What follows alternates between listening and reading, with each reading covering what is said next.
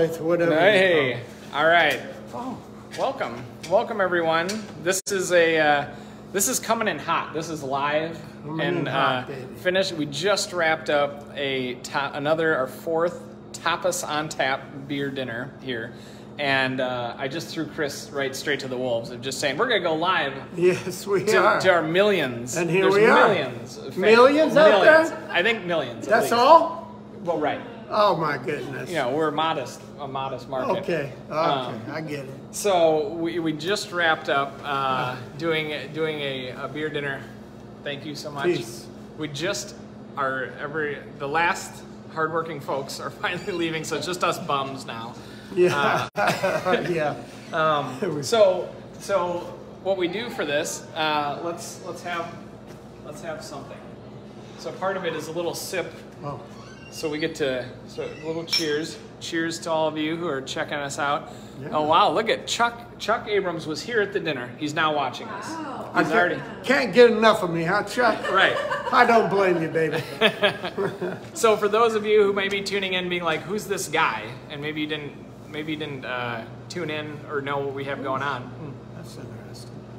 This is Chef Chris Ray of 5-Course Catering, and yes. If you've been lucky enough to come here and enjoy some of his food, or perhaps somewhere else in the community, you know what he's all about. One of the best chefs just in our whole region. And when it comes to doing wild game, it's pretty untouchable. So, and that's what we did tonight. Was wild game. And I like to be referred to as the Green Hornet of wild game. That's it. He has that embroidered onto a denim jacket. Yes. If not, or you might. I might. That might be your birthday present. So I just grabbed a couple of beers to highlight. So part of what I do every Wednesday is the Tap Talk, highlighting some new beers, talking a little bit about what's fun and what we're enjoying, and so this was one beer we featured tonight. This is the Great Lakes Edmund Fitzgerald Porter. Just a classic porter. What do you think of dark beers? Are you a dark beer guy? I'm not a big dark beer Not guy, as much. as you know. My wife is, but yes, this Karen's Enjoying it. yes, she's enjoying some. I think it has a complexity of about 3 levels of flavor. And do you remember which one we paired this with I tonight? think the number 4, The venison. Oh, which would go perfect. So tell us a little bit about that venison dish tonight. The 'cause that was venison- local from this area. Venison we allocated locally, and it was shank and a leg, and we definitely put it under pressure for a long time, sous vide style, and then we put fire on it, and then once we pulled it right off the bone clean, we sliced it thin, and therefore we could simmer it in a nice sauce. We served it over grilled caramelized onions with cherries, which That was killer. created a dynamic base, and around it we had some foraged mushrooms from the area, We had blue oyster mushrooms and oyster mushrooms, and I think a little bit of chicken in the woods in there, so they were garnished. A melange. A melange. A melange. A melange. You have to say it like that. You got to speak with your Melange. hands. A melange. If you can say it through your nose, you're better off, but I don't know.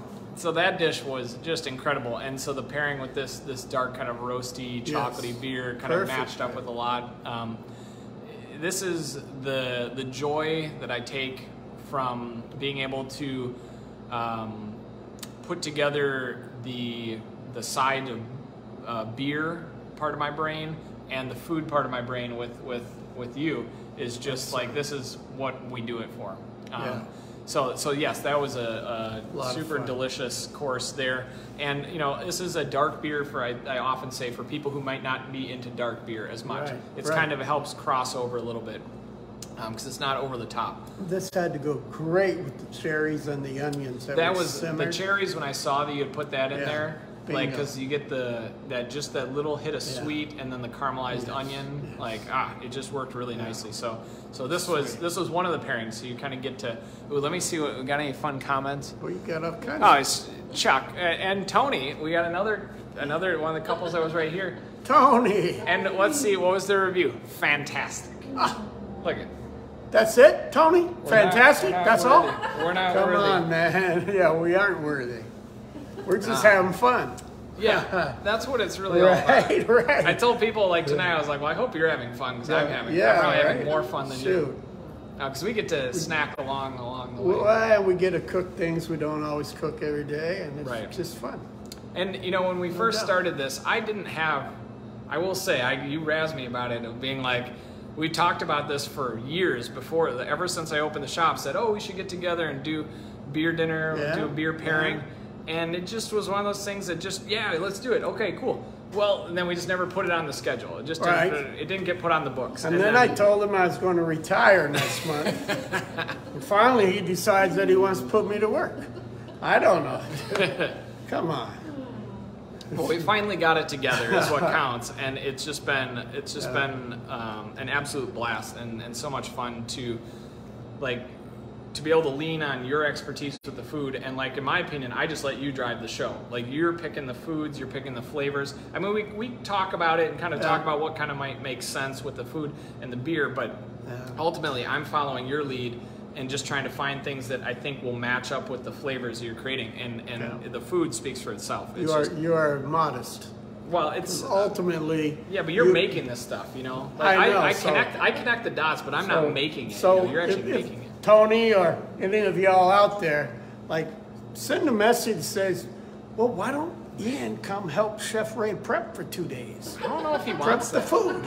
You know what I'm saying? Get to work, Ian."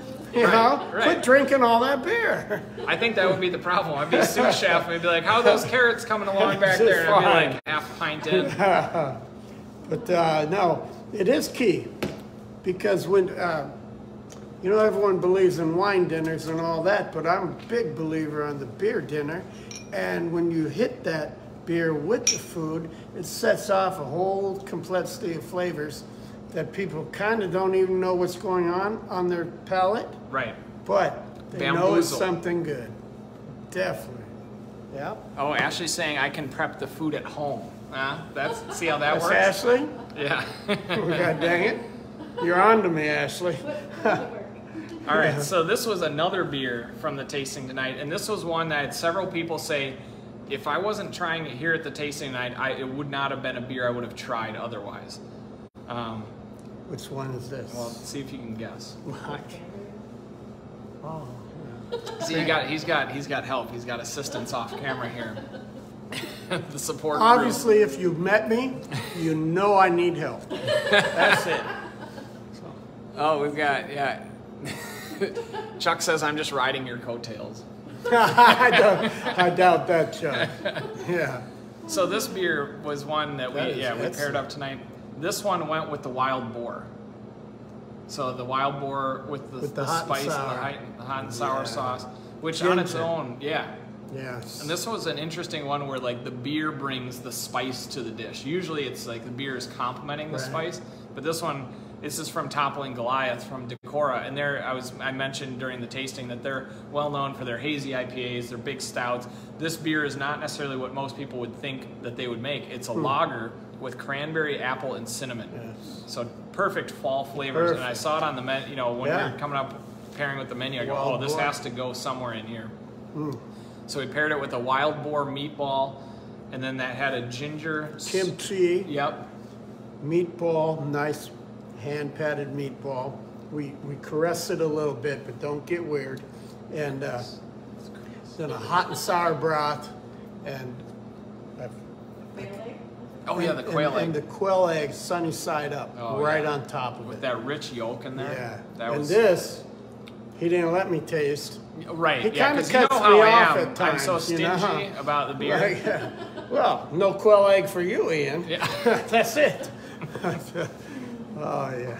Yeah, this is perfect. It was a very interesting one because it's so it's a beer that several people, you know, mentioned that like outside of this context, like cranberry, apple, cinnamon, it's like one of those things that I think sometimes people like their beer to be beer. Yeah. Which I say it's like a bit of an old school thing of people just want their beer to taste like, you know, kind of like a golden lager or a malty amber or something. They don't want a bunch of different flavors in it. And I can respect and understand where they're coming from, but I also like when people are willing to push themselves. Pretty nice shoes, dude. You're a sporty cat. Get out of here. Yeah, man. I aspire to be Ian. Oh, yeah. God dang it. In my retirement, I might becoming it. Who knows? Oh gosh, I'm just trying to read. Yeah, no, I could see that. So this was kind of a fun one, and Perfect. again, it's like maybe a little leaning early on the seasonal trend with the cinnamon, but it's Stone Lake. I said cranberries are always in season here, Right. so this one worked really well. It was kind of a fun, Right. a fun flavor experience to add in. Very good. All right, and then this last one that I picked is fun because let's test your taste buds, see if this seems familiar to you. Is it my number 7? No? No? Oh shoot, what is that? It's no fair. I see. I put him on the spot. I know. I'm dealing with the expert over here. Me, I consider myself an expert just at kicking it back on. Right. Here we go. This is the working beer. This is the number 11, the IPA that you were having at the start. Yeah. And right. Oh, At the start. Yeah. I At mean, like the end. At the end. Sure. Yeah. Okay. people know. People are aware. It's a beer dinner. It's a working function. Absolutely. And part of this ties into like the working element of it. Yeah, we had these crazy, interesting, tasty beers, but then you need the working beers. Yeah. The ones that get you through where you go, I just need something. I need something to drink. This is your beer a couple times. Like, hey. Do I say that ever? It's more of like snap the finger.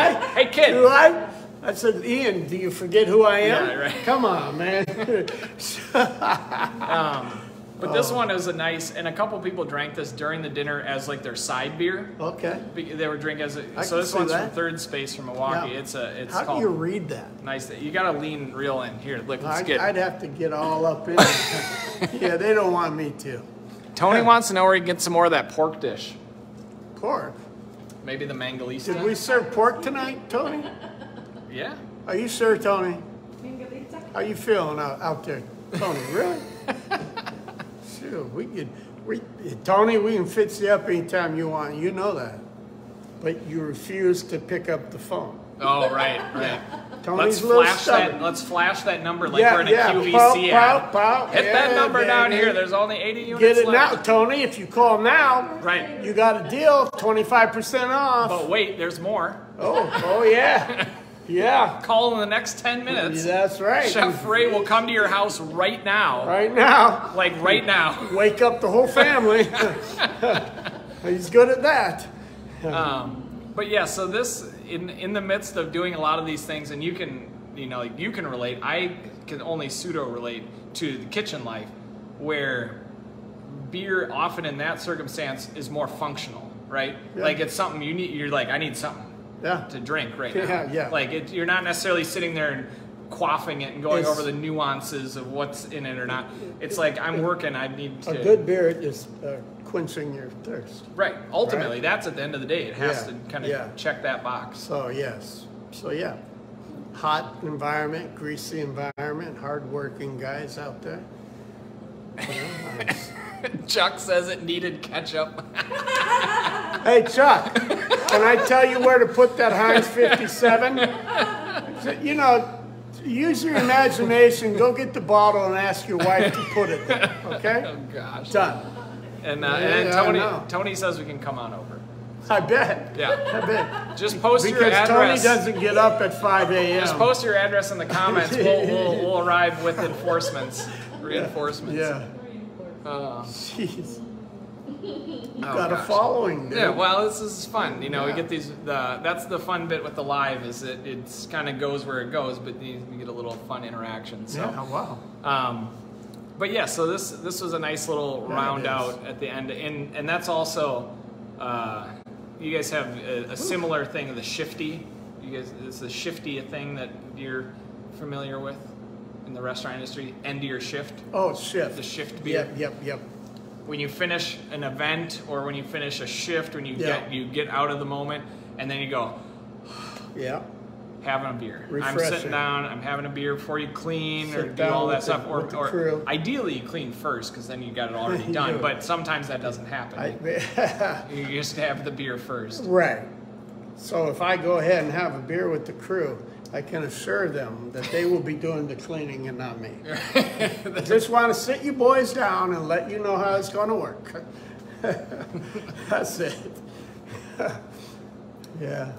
Well, this has been a fun little ad lib on the Wednesday night Tap Talk. It's just been doing these dinners and doing this experience has like helped for me, at least personally, on the beer side of things, just kind of reignite the excitement and the passion I have like for what beer can be, because it's great to have it here in the bar and you enjoy sitting around, you know, having beer. It's fun in a social context and appreciating it. But when we get a chance to like pair it up with some really excellent food, it takes it to this whole other place.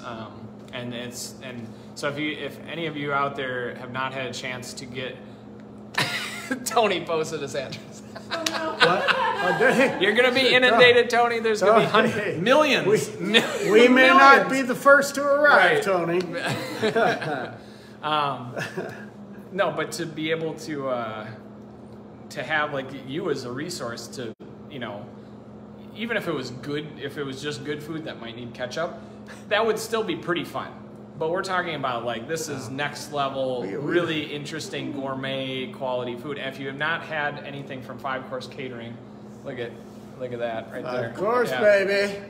If you've got a private event, you want to do a dinner in your home, or you're having family, you're doing a gathering, getting married, whatever the situation may be, birthday party, I don't know. Yeah. You want to just have an excuse to have good food on a Tuesday? Call them up. Yeah, and I'm not flash that number. But yeah. The next 10 callers, yeah, we'll get 1 free entree, right? Next 10 callers get a little bit of that wild boar we have. Hey, yeah. You got to catch it yourself, though, right? That's hand harvested wild boar. So we enjoy it. Anytime we can stretch our legs with the food and cooking and challenge ourselves, to get better. As these young guys, these young kids, they challenge me, and I appreciate the challenge. So we get to it, and we do a pretty good job at it. So we really appreciate just cooking for you and Ian and everybody here tonight. Absolutely, it's just a great time. So. Yeah, it's been a lot of fun. Well, thanks for joining us and just kind of hopping right on. We had to boot people. I said, if you don't leave in the next 2 minutes, you're going to be live on camera, and then watch people scurry like cockroaches. Yeah. All the good-looking people left. it's just this is what you get. Yeah, so there you go. If you ever want to clear out an area, just tell everyone they're about to be live on camera. People will get right out. Or the people you don't want to get out will stay and they'll get in the frame. Right. Awesome. Well, cheers. Thanks again to Chef Ray and Karen and the whole crew that came and made such an amazing meal for us tonight. And thank you all for joining along for our fun circus here, and have a nice Wednesday, and we'll see you again next week. Thanks a lot.